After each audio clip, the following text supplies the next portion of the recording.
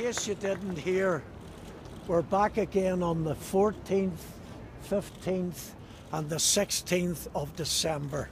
But we're winning, and we're back on those 3 days. Pray for us, and listen, this is for the defence of the gospel. Amen. As far as I am concerned, the Muslim issue is over.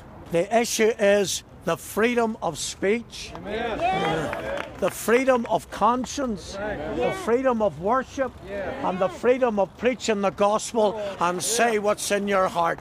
That's what I'm going to do. And if they do put me in prison, see, when I get out again, I'll preach the same message. Will you come on the 14th, 15th and 16th in your thousands to stand for the Lord Jesus Christ, to stand for his victory at the cross of Calvary, because we believe in the shed blood and the atonement of the Lord Jesus. They would put this away if they had their way. We're not going to let them. God bless you, everyone. Well, I hope I get my Christmas dinner. I'll be there on the 14th, the 15th and the 16th. I'm not running away. And listen, I'm not afraid.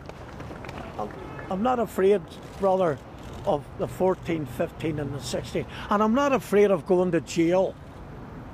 And listen, if I go to jail, we have still won the case.